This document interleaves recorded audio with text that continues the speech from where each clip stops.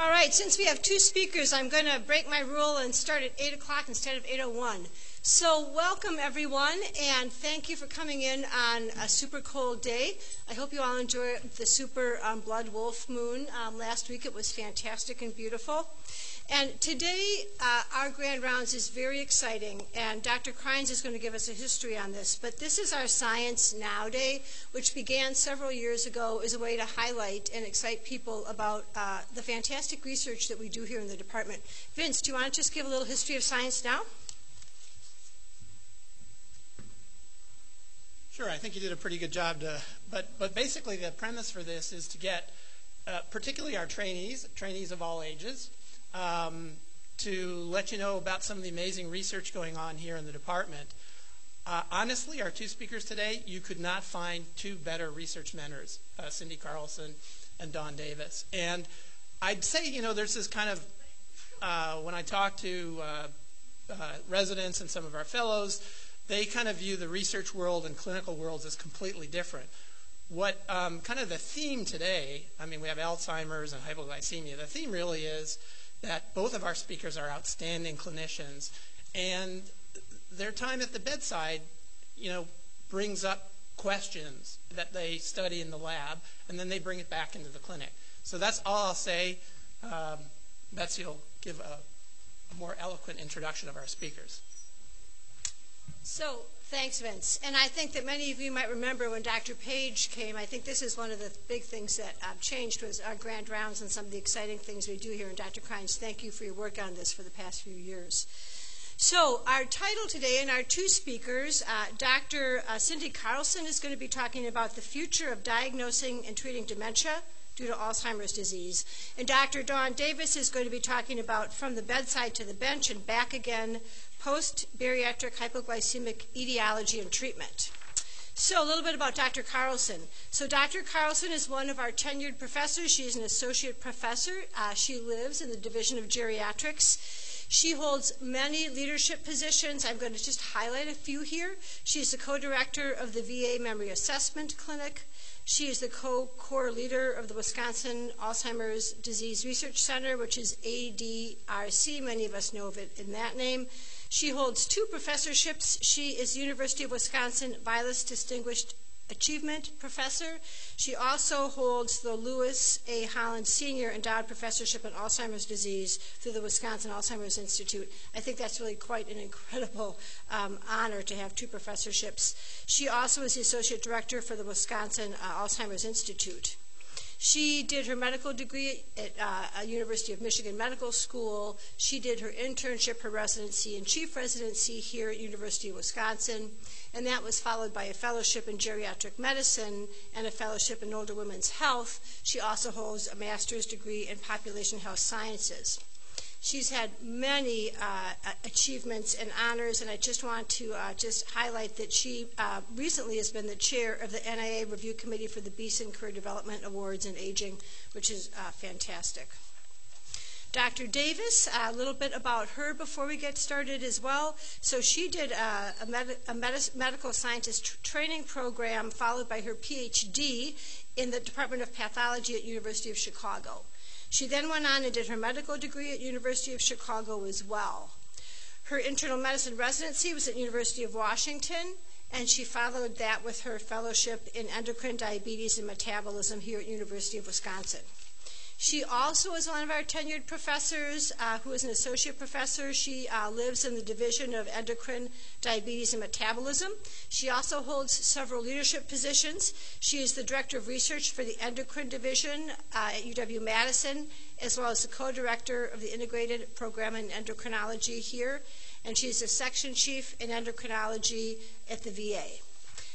Her most recent award, which I think is fantastic, is in 2015. She received the Pusto Research Award from the Department of Medicine for a junior faculty member who's made the most significant research contribution to medicine.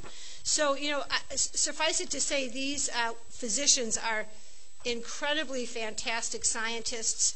They are great clinicians, and I do agree with Vince that this is an example of scientists who talk directly to us as clinicians. So with that, Dr. Carlsson.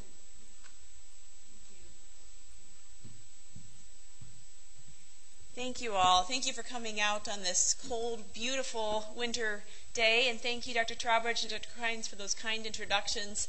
Again, what we'll try to do today is to show you a snapshot of the different types of research being done right here at UW-Madison, and I'm always so thankful to be able to talk with you all, and really thankful to be a part of this department. This department's been amazingly supportive of the research that I've done personally and that our program has done as a whole, and so it's great to be involved with research that really works directly with our patients. So I'll be talking today about the future of diagnosing and treating Alzheimer's disease.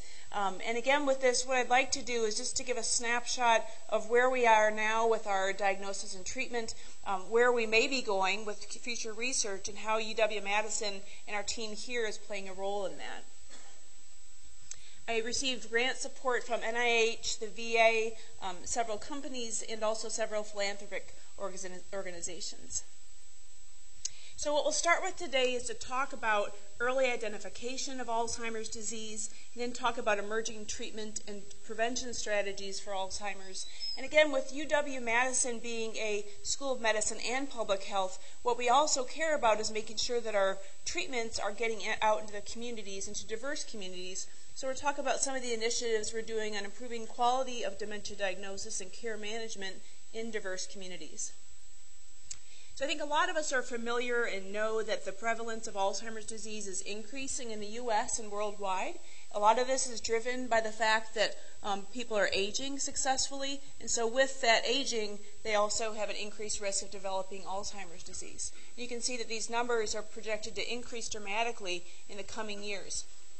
But despite this, only about 50% of patients who have dementia are diagnosed currently. And so that raises questions. Why is that? In developed countries where we know what dementia is, why are we not diagnosing dementia more often? And so part of that, it's probably numerous factors, but part of it may be that patients don't recognize that they have dementia. They may think that it's just normal aging. Clinicians don't recognize someone has dementia. They may think it's part of normal aging too. We don't have much time in our primary care appointments to spend the time or the tools really to diagnose it effectively. We don't have good diagnostic tests for Alzheimer's disease. And so all these factors together play into why patients are probably underdiagnosed. The other thing is, too, though, sometimes, honestly, as clinicians, we may think, why bother? Is there much to do about it anyway? Do we have any good treatment or prevention options? So why would we even bother to diagnose it? But if any of us prescribe medicines in the room, I think there's probably a few of us who prescribe medications, we want our patients to remember to take their medications, right? We want them to follow their care plan. We want them to remember to do their preventive care. So again, a lot of these things are directly tied to us recognizing and supporting people with cognitive changes. So when we think about how we currently diagnose and treat patients with mild cognitive impairment and dementia, again, what this is when we go to clinic and we're diagnosing someone, we're focusing chiefly on what we see in the patients. And when we, those of you who've worked with me in our memory clinic here know that, again, the diagnosis of mild cognitive impairment and dementia are fairly clinically oriented. So if somebody has some cognitive impairment, it's showing up on some cognitive testing, but they're still able to compensate, get their work done, show up on time for their appointments for grand rounds. Again, what that means is they have something called mild cognitive impairment. But once it progresses where somebody's functionally impaired, they, again, their cognitive changes affect their ability to show up for work, to be able to do their daily activities. That's when we say that someone's progressed to a dementia. So again, these are the most recent diagnostic criteria from 2011, but again, you can see they're very, very clinically oriented. Again, mild cognitive impairment is based on, again, that symptom, cognitive impairment. Once they lose their ability to compensate, that's when we call it a dementia. So again, that doesn't really get at what we're seeing here, these accumulating,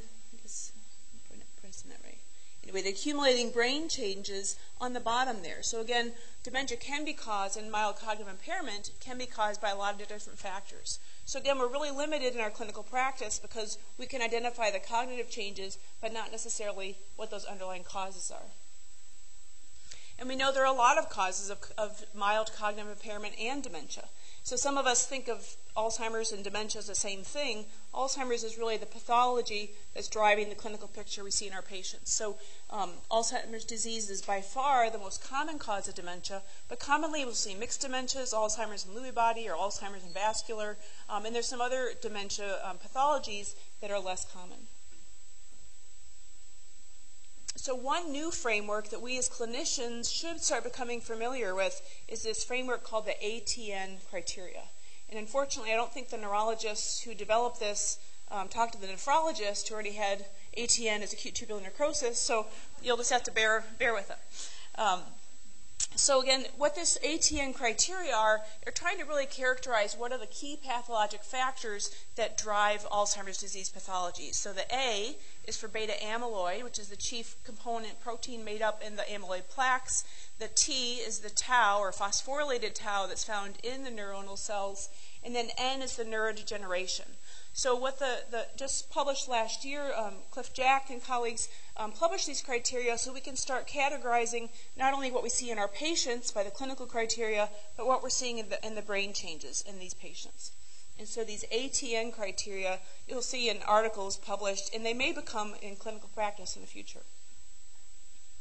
So we can actually start measuring some of these ATN components. So for the neurodegeneration, we can use structural MRI to look for atrophy and neurodegeneration. So again, you can see on this coronal section of a patient with Alzheimer's disease that they have generalized atrophy throughout their brain, and also in the area that's blown up down below, they also have hippocampal atrophy in that area. So the shrunken feature that looks like a little peanut there is the hippocampus that has shrunken over time as this person's progressed with Alzheimer's disease. We also have some other novel measures that are not yet part of the ATN criteria, but cerebral blood flow measures that have been developed here that look at blood flow in the brain via MRI are some of the other novel ones that are being used here. So again, N can be measured by the neurodegeneration markers. Also, novel tracers for PET scans can also tell us more about the ATN. So currently we have FDG PET, which can tell us about glucose metabolism in the brain. So if we have neuronal dysfunction in parts of the brain, we do a FDG PET scan, we can see that there's hypometabolism, decreased metabolism in those components of the brain. And that can help us in clinical practice even to differentiate Alzheimer's from frontotemporal dementia. So that's a tool that can be used in a clinical setting. But now in recent decade, we've been able to develop, we meaning the royal we, not me, but the colleagues at Pittsburgh have developed tools that will be able to help us see amyloid directly in the brains using PET imaging. So again, what shows up in a PET scan depends on what tracer is injected. So for these scans, you inject there's a variety of amyloid tracers. The most common one is Pittsburgh compound B that can be injected, and then it lights up where this amyloid is shown here. So again, the amyloid plaques, you can see them with the areas that are more red having more amyloid. And then the other thing that's been developed is a tau tracer. So a tau tracer, a separate scan that can identify some of the tau changes in people who have risk for Alzheimer's disease. Now this picture here is provided by my colleague Sterling Johnson. And again, this is in a person who's 70 who does not have any cognitive problems. So again, these are changes that are occurring before they develop cognitive symptoms. So again, does this person have Alzheimer's disease? They have Alzheimer's brain changes, but they don't have the clinical symptoms yet. So again, this is where we start questioning how are we going to make these, how are we going to use these tools in our clinical practice? Are we going to tell our patients they have Alzheimer's if they have these A, T, and N, or are we going to wait till they have clinical symptoms? So these are some of the things that we as clinicians will have to work through as our science progresses. So again, A, T, and N being able to be measured by PET, and then my favorite, CSF biomarkers. So cerebral spinal fluid biomarkers can measure amyloid, tau, and some other markers of neurodegeneration, synaptic function, etc. So again, we have some tools that are being developed. Of these, really MRI is used to rule out other things, so stroke, and then FDG PET can be used in a clinical setting. These tools are available in research settings, but otherwise not yet in clinical practice. But we'll talk about that some more. So where are we now with our current treatment? So right now the Treatments we have for Alzheimer's disease include the acetylcholinesterase inhibitors, so donepezil, ribostigmine, galantamine, and then NMDA antagonists, chiefly memantine or Namenda. So those are the only medications we have for treating Alzheimer's disease. Again, they really focus on the symptoms because they're treating kind of the terminal damage caused by neurodegeneration of the nerve cells. So they're not really disease modifying at all. They're really just targeting the end damage to the nerve cells. And so we have not had any new medications for Alzheimer's disease for 15 years. This is awful. So that's why when we beg and plead for you to engage your patients, encourage them to be a part of Alzheimer's prevention research, it's not just so we can get our studies filled. It's because as clinicians, we want to get more therapies. We need more therapies to be able to treat our patients effectively, something that's going to really modify their course.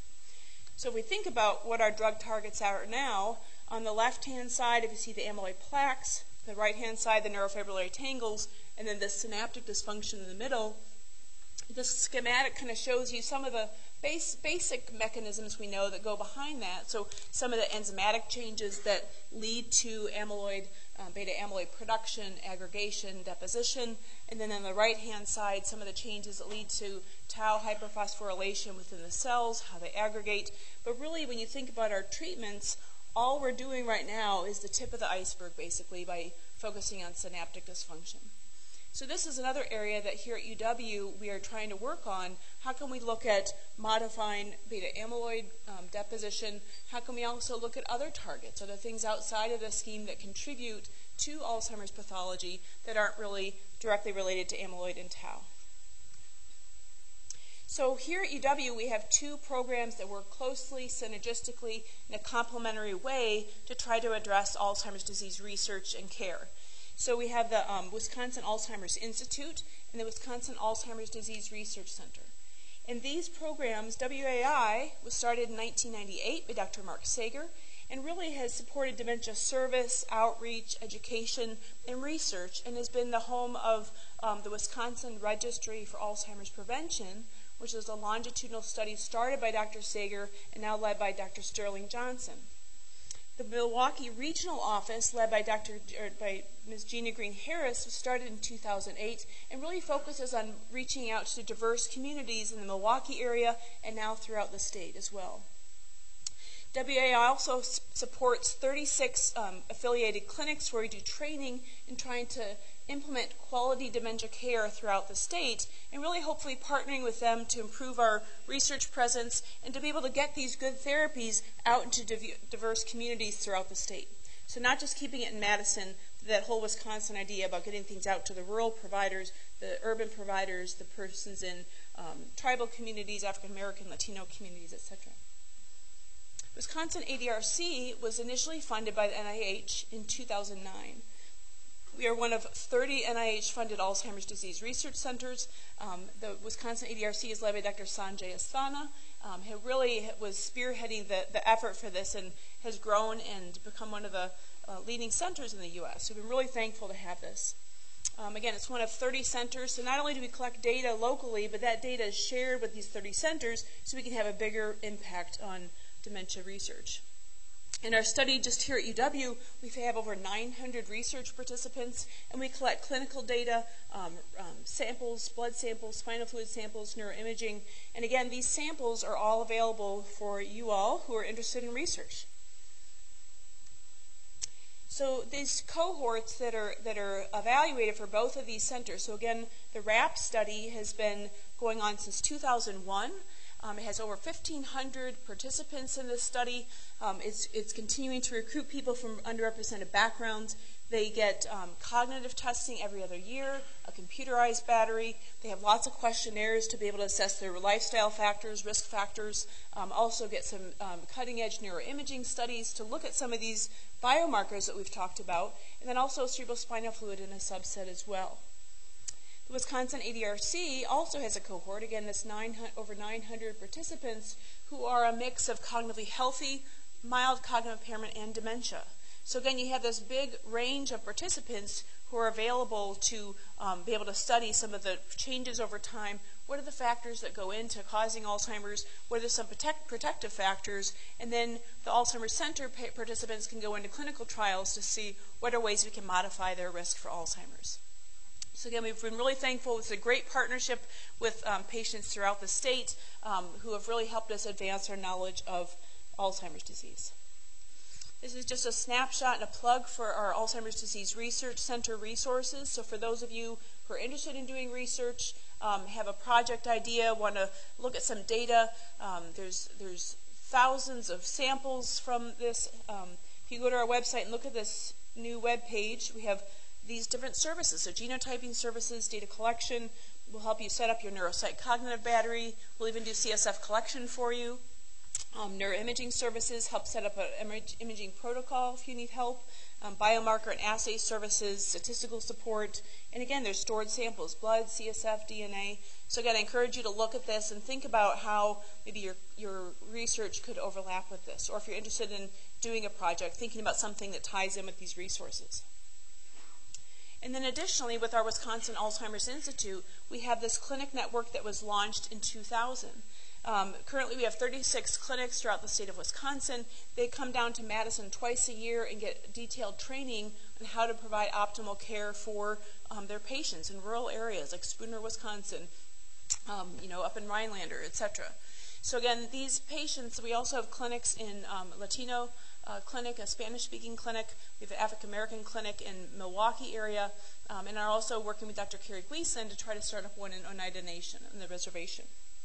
So again, these resources can serve as a way to get the word out about the good research being done, and also as a resource to try to let people know about research throughout the state and encourage them to participate so that we can have good representative research results. So as far as early identification of Alzheimer's disease, again, there's a lot of different biomarkers that we've been able to use. So one of those is cerebrospinal fluid. So again, CSF, the cerebrospinal fluid, can measure the A and the T, so the amyloid and tau. And from our team's work, we've been able to use these thousands of samples that have been collected over time to evaluate several things. So one, that these plasma and CSF measures of neuroinflammation and synaptic function are related to beta amyloid and tau, that these things were related to changes in brain microstructure on MRI. We also have found that these CSF biomarkers are related to things we care about as clinicians in the cognitive decline and cognitive impairment. The other thing these CSF biomarkers helped us with is to be able to link these with some of the vascular risk factors and other factors that increase our risk of getting Alzheimer's disease. And so we've found in our studies that these biomarkers are related to CSF lipids like ceramides, sphingomyelin. They're related to insulin resistance, poor sleep, cardiorespiratory fitness, physical activity. And Dr. Barb Benlin is doing some really unique work looking at the gut microbiome and how those are related to cerebrospinal fluid biomarkers of Alzheimer's and risk for decline. I'm going to go back because the reason I started putting up the references and the reason I decided to leave that big chunk of references up there for all this work is that what that represents is a huge team effect. So again, working with a lot of investigators across a lot of different disciplines and also a lot of trainees. So in these publications, they're led by undergrads, by med students, by fellows, by postdocs. There's a lot of trainees involved in these publications. So it's a really fun group to work with, and I've learned a lot by working with people across these disciplines. So I just wanted to put that up there because I think that really represents the great teamwork that we have here at UW. So here's another representative publication led by Dr. Lindsay Clark here with our team. And what this shows is that people who are cognitively healthy but have some of these Alzheimer's disease biomarkers, so again, amyloid positive are those who have elevated amyloid or have abnormal levels of amyloid, tau positive have abnormal levels of tau, and in the combination, you can see that chiefly those who have abnormal amyloid levels in their spinal fluid are the ones that lead to having more cognitive decline.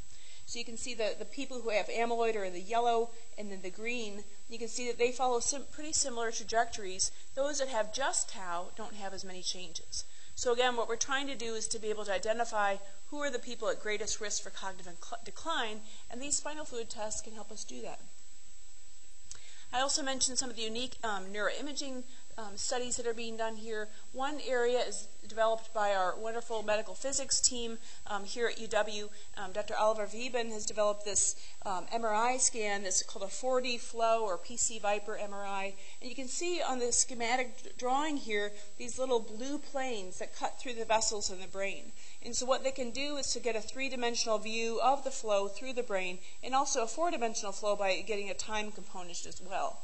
So you can see the nice pictures that go here, and through this tools we found that people who have lower cerebral blood flow and more stiff vessels are associated with metabolic syndrome, insulin resistance, and also brain pathology. We've also found, using different novel MRI and PET scans, that these findings, these abnormal findings, are related to memory complaints, genetic risk profiles, physical activity, occupational complexity, and cognitive activities. So again, what this points out is that these biomarkers are showing us a person's risk for decline, what risk factors we should be targeting, and therefore will give us a tool to be able to follow if we modify those risk factors, if we get someone exercising or address their insulin resistance, can we try to reduce their risk for Alzheimer's disease. So what about using these in clinical practice? So this study is one that's looking at what about using amyloid PET scans in clinical practice. Wouldn't that be nice if we could use that, have our patient come in, if we're not sure if they have Alzheimer's or not, we could have them come in and get a PET scan and then go from there with their treatment and plan. So the IDEA study is one that's sponsored by CMS, and what it does is it uses amyloid PET when there's a decision. If someone has mild cognitive impairment or an atypical Alzheimer's presentation, it allows clinicians to do an amyloid PET scan and then use those results to see if it's going to change their practice. So for a lot of us, before we get a test, we're trained to think, is this going to change my management for my patient? If not, then why should I do it? And so that's basically what this study is doing. It's aiming to look at amyloid PET on the management of patients using appropriate use criteria, but also what are the rates of hospitalizations and emergency room use related to having this information. So this study is done in about 16,000 people, and early results are coming out supporting that it does change behavior and practice behavior, but again, the final results are still pending. So this is exciting, that moving some of these research tools out into clinical practice. So what about emerging treatment and prevention strategies for Alzheimer's? So again, using these novel research tools, we've also been able to find out who are the people we should have in some of our studies. So the A4 study is the anti-amyloid treatment in asymptomatic Alzheimer's. This is co-funded by Lilly and NIH. NIH is the lead on this. It's in over 1,100 people throughout the world. UW-Madison is a site, and I serve as the site PI for that. We've been working on this study for about 4 years or so.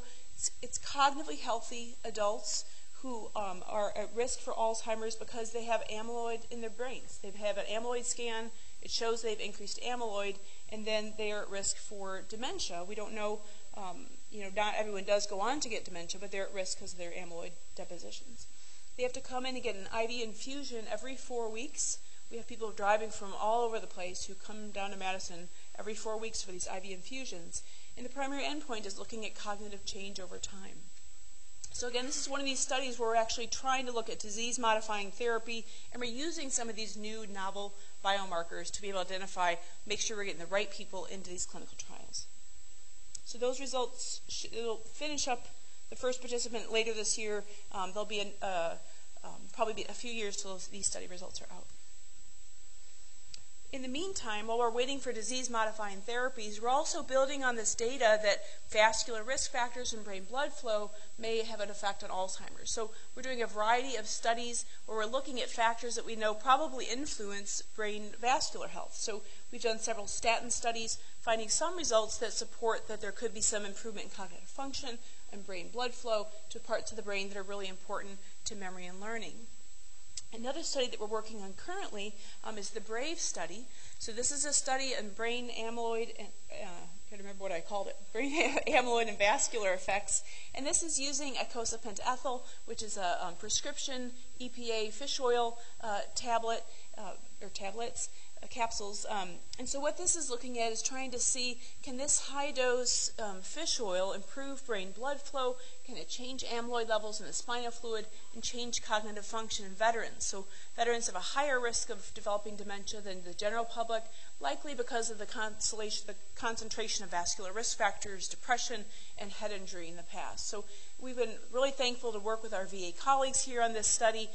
Still recruiting for this study, so if you know of patients who are VA-eligible veterans who are cognitively healthy but at risk for Alzheimer's, again, we're trying to think about ways we can look at other mechanisms besides disease-modifying therapies while we're waiting for them. Another study is the EXERT study. So this is another national study being done, led by our colleague, Dr. Ozioma Okonkwo. This is based out of Wake Forest, so Laura Baker is the main PI on this. It's an 18-month clinical trial looking at can we improve exercise in people with mild cognitive impairment. And again, just like we talked about, we see that the exercise is related to those biomarkers. Can we look at exercise then as a tool to see if it can change brain health in these patients? What about if we combine these things? So if we combine exercise, diet, and some of these other interventions that we try to encourage our patients to do anyway. And here is a study called the FINGER study. There's also it's a Finnish geriatric study, so I guess it's really Finnish geriatric study, to prevent cognitive impairment. And they tried a multi-factor approach. So they integrated diet, exercise, cognitive training, vascular management, and they did find an improvement in vascular and cognitive performance. So again, there's lots of data that while we're waiting for the disease-modifying therapies, probably addressing these vascular risks can help too. So now let's talk a little bit about how are we going to get these good therapies out into communities. So again, we really want to try to reach and use these networks that we have developed to really make sure that we get the best quality care out into very diverse communities throughout the state. So what we're doing now is we've been evaluating quality dementia measures. So are we controlling blood pressure well? Are we doing these vascular risk factors? Are we encouraging patients to exercise? We're trying to assess some of these dementia quality measures. We're also on the verge of being ready to use blood-based biomarkers for amyloid to see if they could possibly be used, kind of like the IDEA study, to help change our clinical practice. So those are some other things we've been thinking about. We also want to make sure that racial and ethnic diverse patients are part of our clinical trials because we want to make sure that these are generalizable and then getting these back to these diverse communities throughout our state.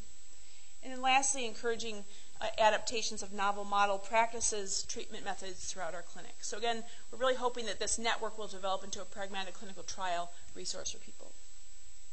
So again, encourage your patients to get involved in Alzheimer's research, check out our resources.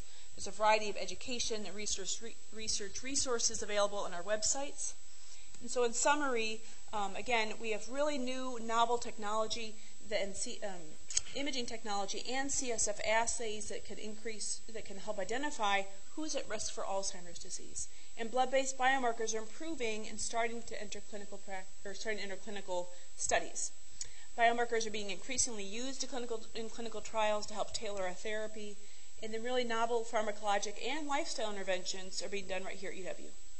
So hopefully you heard some things that maybe sparked your interest in doing some research. We have a huge, wonderful team. My lab is awesome, and we have great colleagues at WAI, ADRC. I couldn't even list everyone on here, and wonderful participants throughout the state and the country. So I'd like to thank you and welcome Dr. Davis to the platform.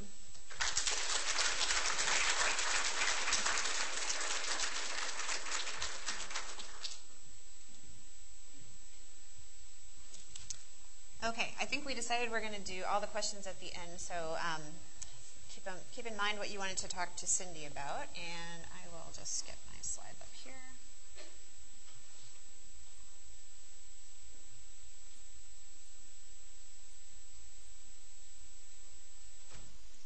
Okay.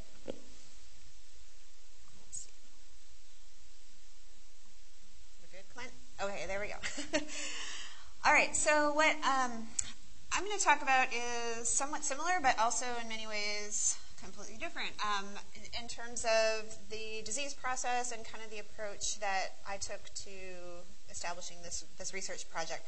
So we're going to talk about a rare disease, post-bariatric hypoglycemia, which was newly characterized around the time I started being interested in it.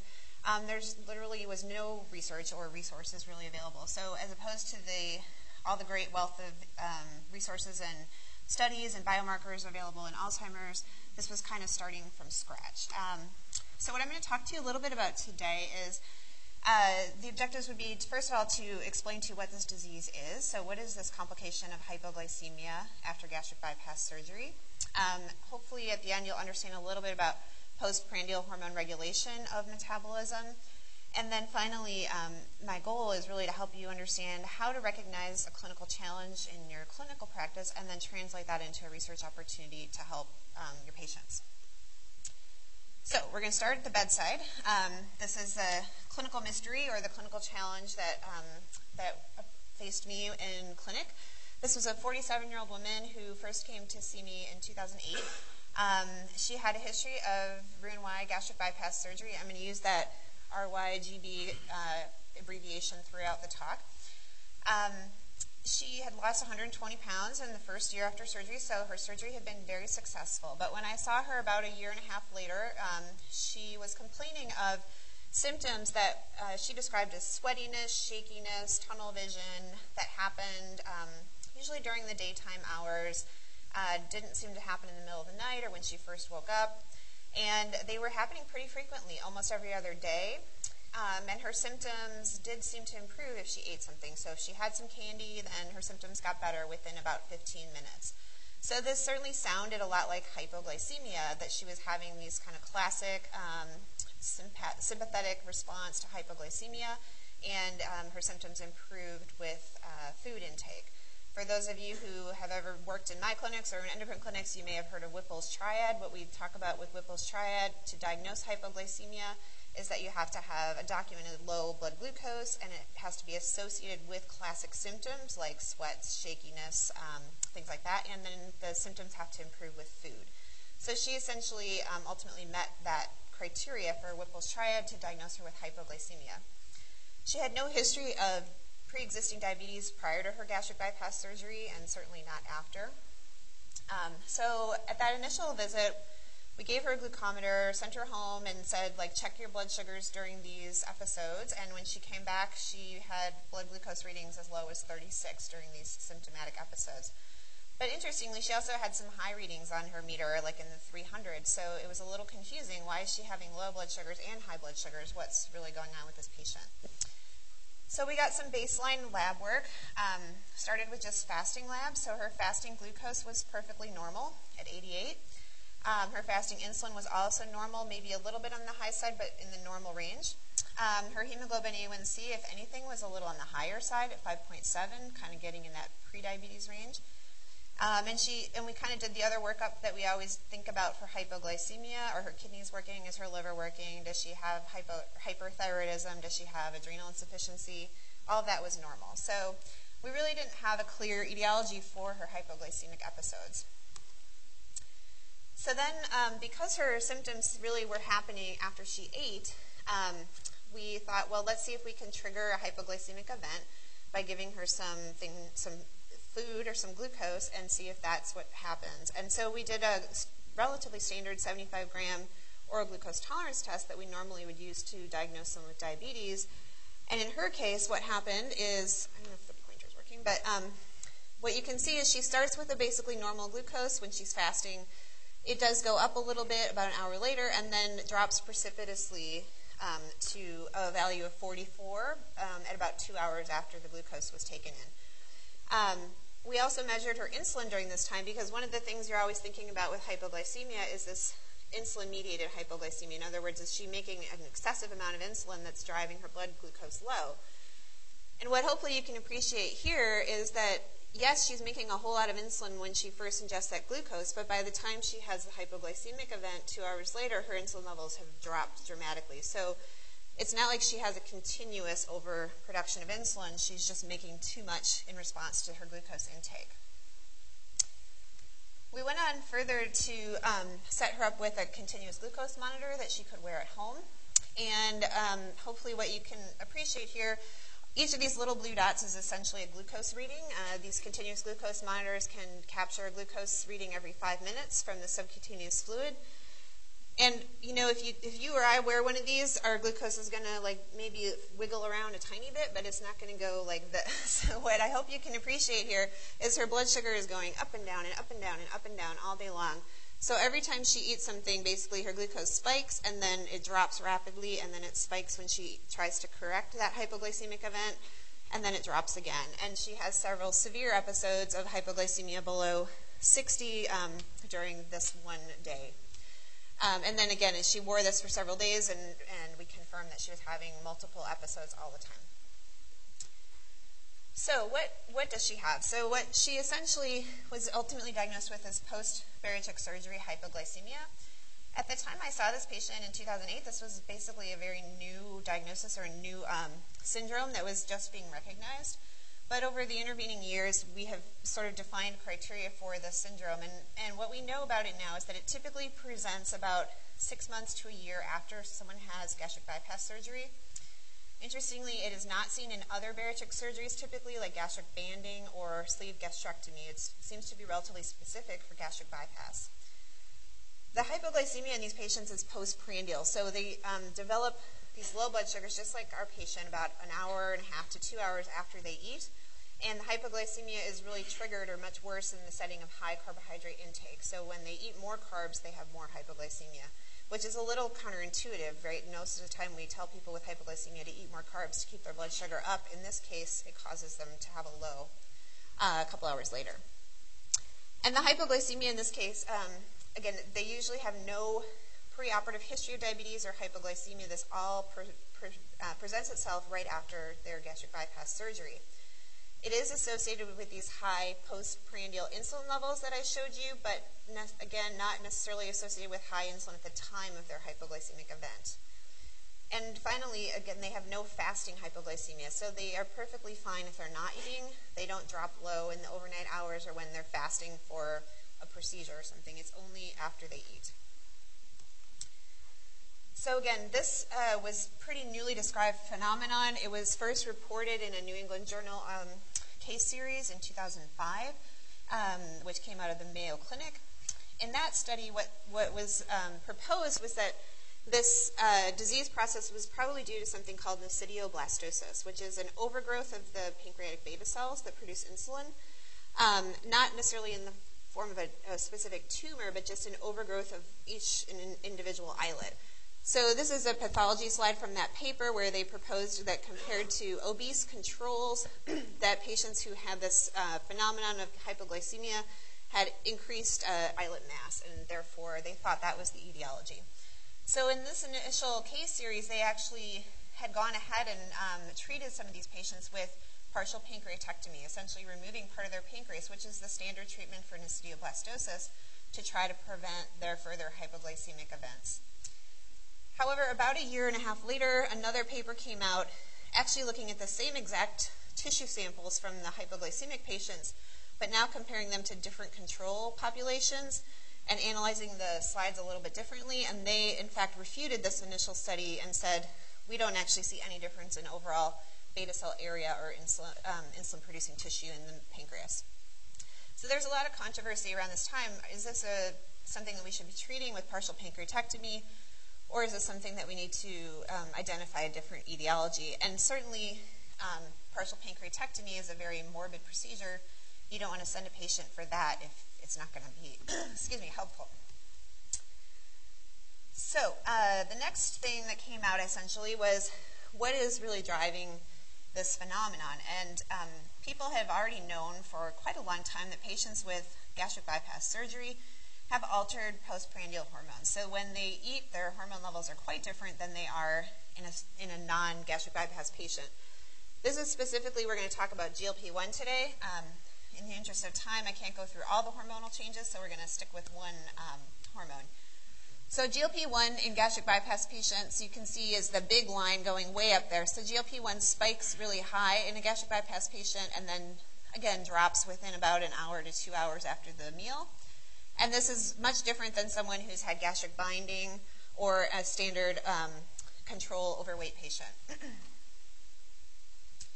So what is GLP-1? Again, most of you may have heard of this. It's a peptide hormone that we think about a lot. It's secreted from the gut, the neuroendocrine cells in the gut in response to food intake in normal people, and again, enhanced secretion in patients with gastric bypass.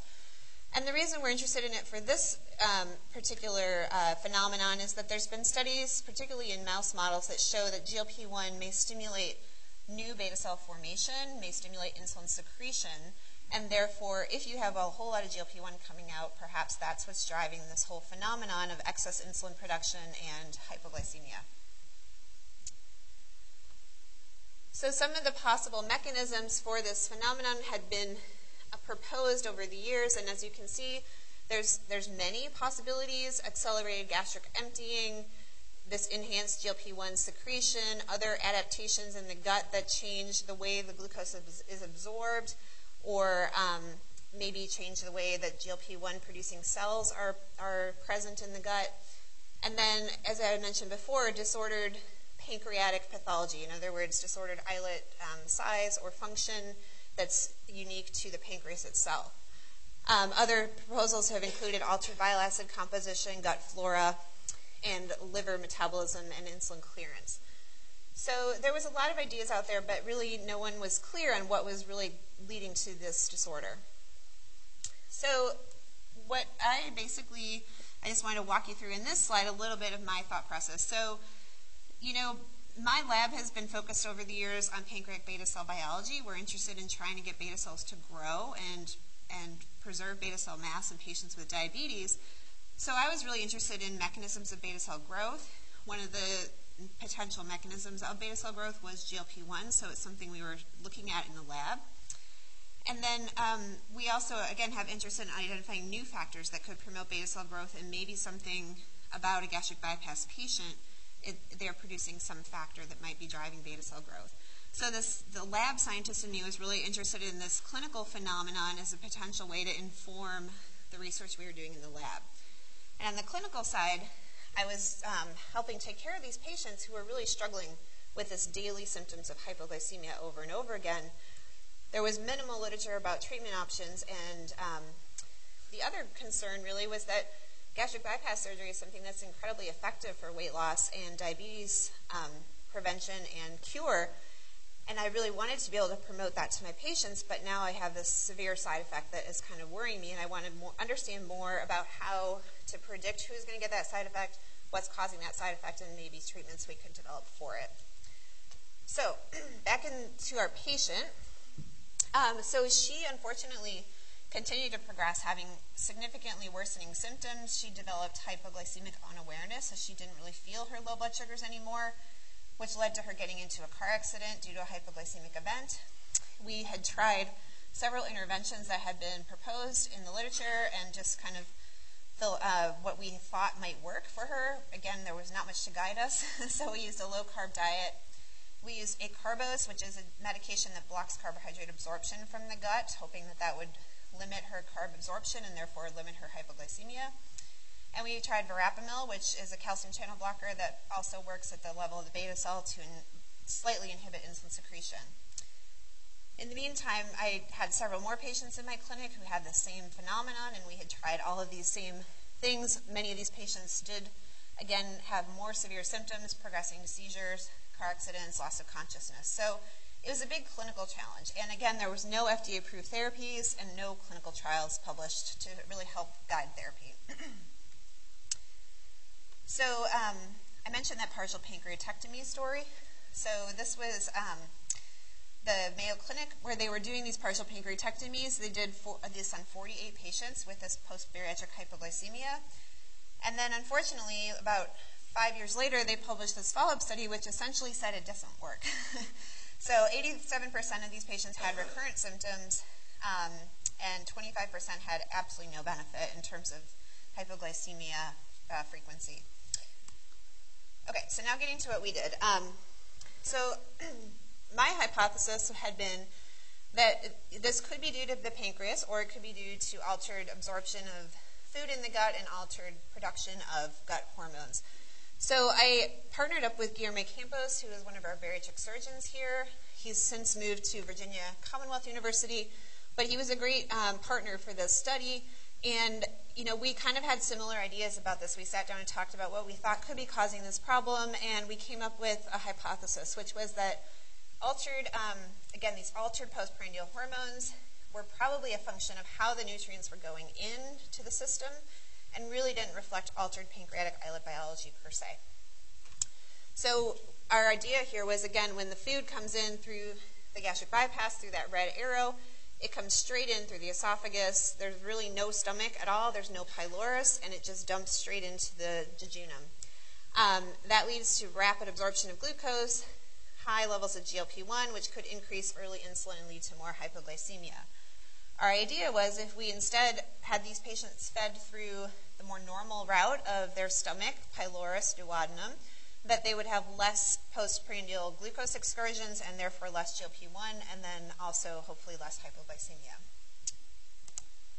So the first step was to identify a cohort of patients that we could study. Ultimately, we recruited 6 patients from my clinic. All of them we essentially diagnosed with a 75-gram oral glucose tolerance test along with all the other appropriate workup to be sure this is the real problem they had. And this is just to show you what this again looks like. With glucose, their blood sugars go way up to around 200 at 30 minutes and then drop precipitously around 2 hours to this hypoglycemic event. And their insulin similarly spikes early and then comes right back to almost 0 once they get to that hypoglycemic range. So we designed a study to test our question. So I'm kind of talking through this in the steps that we went through. So the first step was, I guess, to identify the question and the problem. The second step was to design the study and get IRB approval. What we decided was we wanted to put a G-tube into that excluded stomach, which is the picture there with the green arrow.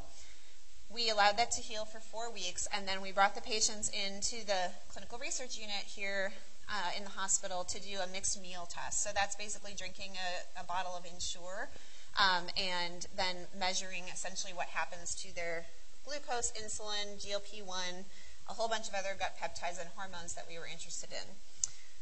So the first test they did is they came in and they drank the Ensure orally, which is like the picture of that red arrow coming straight in through their gastric bypass anatomy.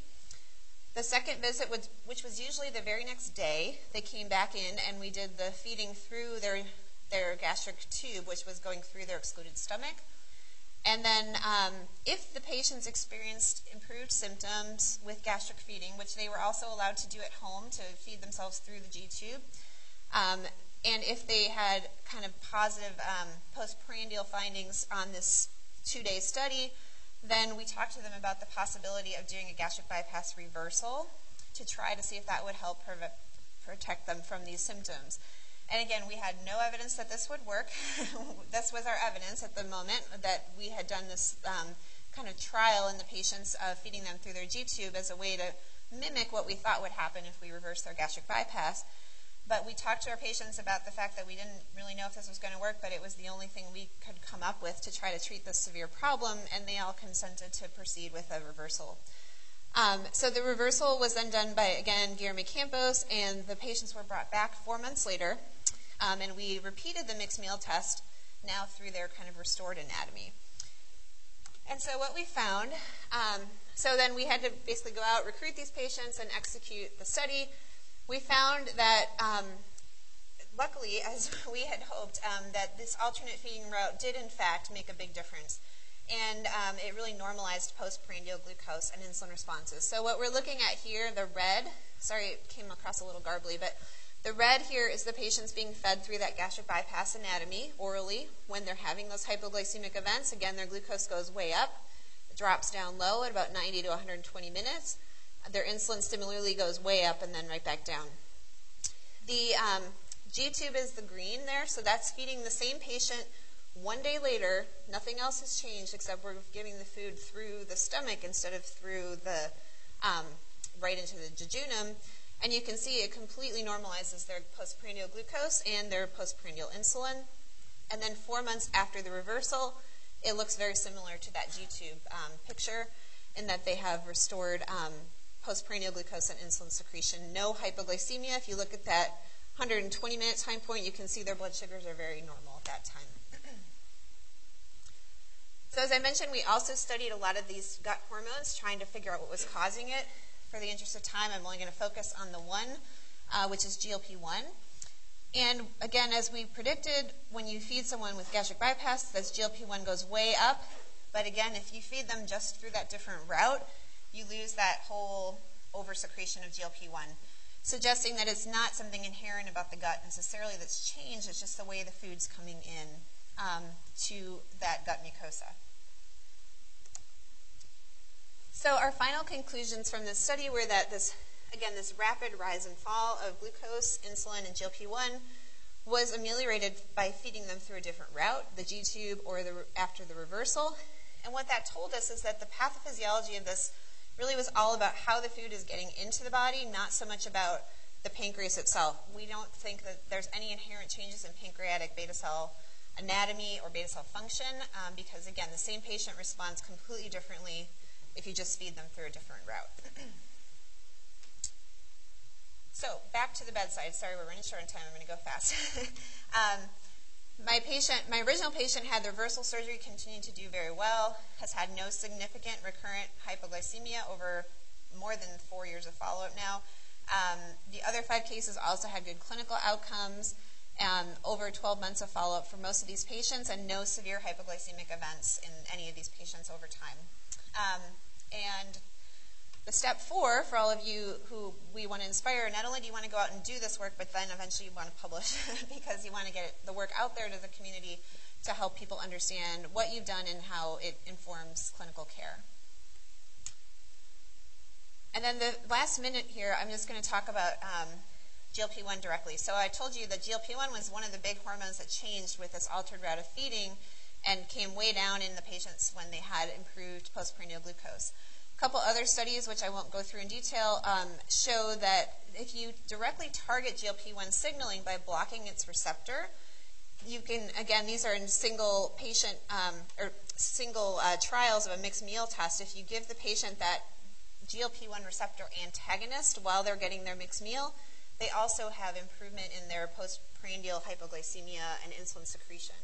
So it suggested that if you can directly block that GLP-1 signal, it might be helpful. So the next thing I did is got kind of connected with some other people across the country who are interested in this problem, including a group through industry, and we kind of collectively worked together to do a clinical trial on a GLP-1 receptor antagonist. So this is a phase 2 multi-center placebo-controlled study. The idea is you give placebo for the first 2 weeks. The patients then get 1 of 2 doses of the GLP-1 receptor antagonist for 2 weeks, and then, again, the other dose for the next 2 weeks. Throughout the study, the patients have a continuous glucose monitor on. They're doing home glucose monitoring, and then we bring them in after each 2-week period to do a mixed meal test and see if they have improved outcomes in terms of hypoglycemia, postprandial insulin. So this study is not published yet. We're still working on the final results, but this part has been released publicly, so I'm able to tell you that the initial outcomes are very positive. We total recruited 18 subjects across multiple sites, 2 of them from here, and what we found was, again, improved postprandial glucose. So in other words, they didn't get as low after we gave them the mixed meal test.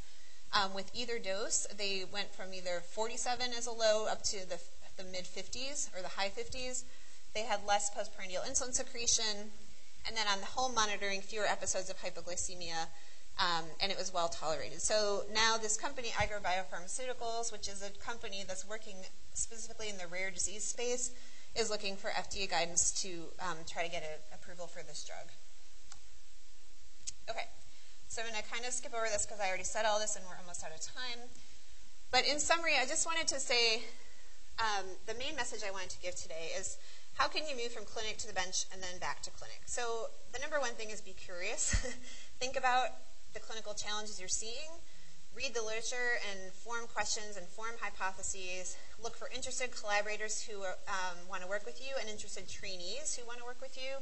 None of this would have been possible without some of the endocrine fellows who worked with me on this project. Think about how to test your idea and eventually get all the necessary approvals. Use the amazing resources you have here, which is the CRU, which allows you to do these investigator-initiated studies essentially for free, which is amazing. Publish your studies, network with others, and then try to move it, again, to clinical trials. quickly acknowledging Guillermo Campos again. Siri and Rowan were both clinical endocrine fellows and or instructors who worked on these projects. And then we have had a lot of support again from the department, from ICTR for the CRU, and the Eiger team is there as well. Okay, thank you.